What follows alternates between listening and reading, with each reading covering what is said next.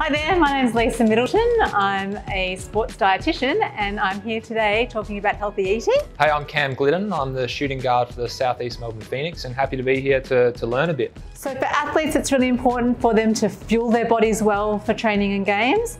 It's not just fueling your muscles and your body to work well, it's also the effect of fuel and what you eat on your brain. So things like concentration, focus, judgment, coordination, all those things are really important, especially for basketball. So making sure the fuel and the foods that you're eating are fueling your brain function as well as fueling your body to get to the end of the game still performing well. So Cam, when it comes to fueling, when we're thinking on game day, do you have any sort of routines that you have before games or at half time to sort of keep your energy levels up and your focus up until the end of the game? I try to eat the main pre-game meal about 2 hours before, just so it's in and it's settled and I'm ready to run around. But definitely at halftime, it's really important for me to get a bit more in and kind of refocus and get back into it. So I like to eat a banana at halftime and usually a sandwich, and just so I feel just mentally, I feel ready to go again for the next 20 minutes.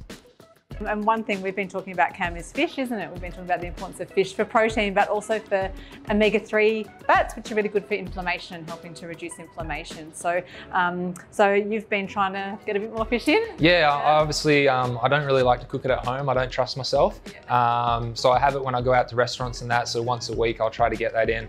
But the tuna cans come in really handy for me. I bring them in for post sessions just to get that in real quick, and a handful of nuts as well, just to keep me going for the weight sessions. So fish is a great source of protein, but we can also look at other things. So we've got dairy here. Dairy is a good source of protein. Your nuts down the front, they give you a little bit of protein as well. And eggs, of course, eggs are great for protein, as well as the more typical meat and chicken, and athletes tend to eat a lot of chicken in general, so it's a favourite. Yeah, for me being kind of a thinner, leaner guy, my goal is always just to get as much in as possible and not stick to like your 3 meals a day, but try to get a lot of little meals in between. So this is real perfect for me. I eat a lot of this stuff, a lot of yogurt, tuna, nuts, eggs in the morning.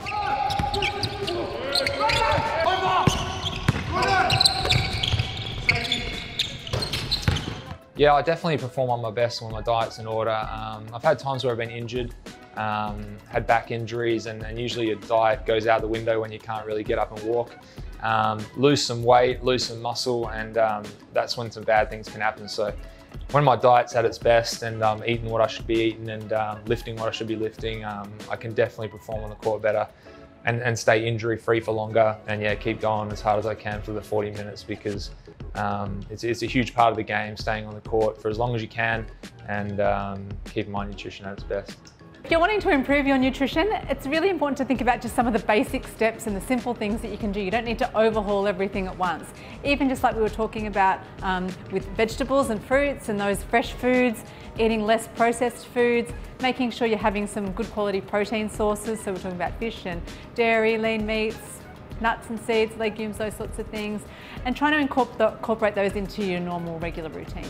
Yeah, having a good diet helps my life outside of basketball, just keeping healthy. I'm a dad now, so making sure I spend quality time with my daughter and I'm teaching her the right things and giving her the right things to eat as well. So there's no stock in the fridge with the wrong thing, because it will end up in her mouth. So making sure I'm eating the right things and setting a good example at home is important to me.